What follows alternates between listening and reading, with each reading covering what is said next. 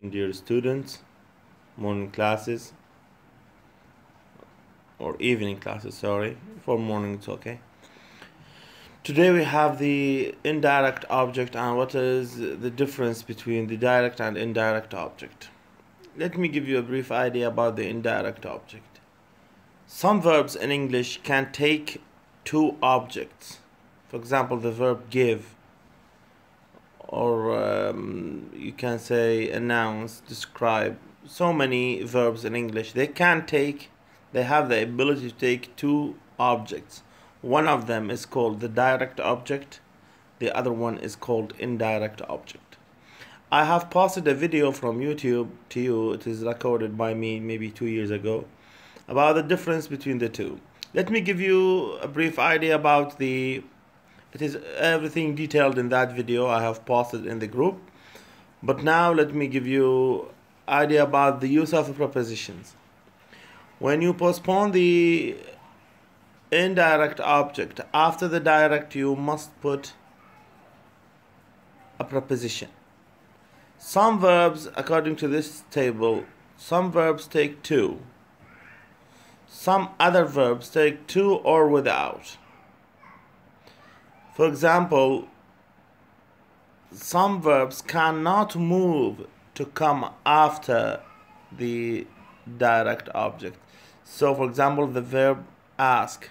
If you say, I ask her a question, it is not possible to say, I ask a question to her. Not possible, or for her. No, there's only one form. On the other hand, some verbs can take for or without. You can say, I built a house for her, or I built her a house. I buy my son a toy. I buy a toy for my son. Some other verbs must take only for. Okay? You can say answer, cash. The indirect object must come after the direct object. So inshallah in the video you will see it. فهذا الجدول طلابنا فقط عن موقع حرف الجر والمخصص حرف الجر مع بعض الأفعال. Next thing about the positions of the indirect object.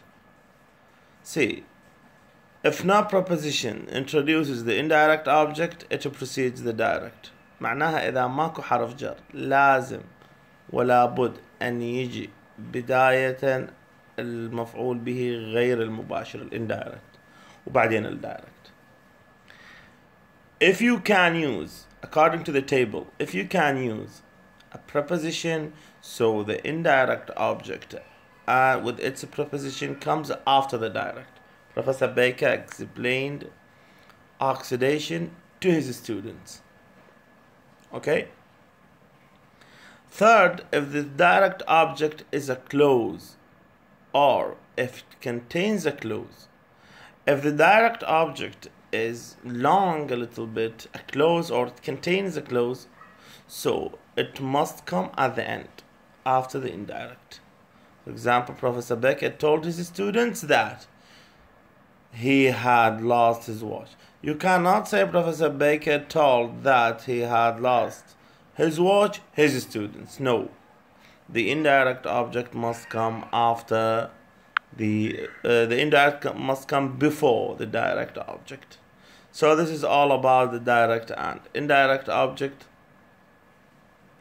The next clip will be about speak and the other similar verbs. Thank you so much.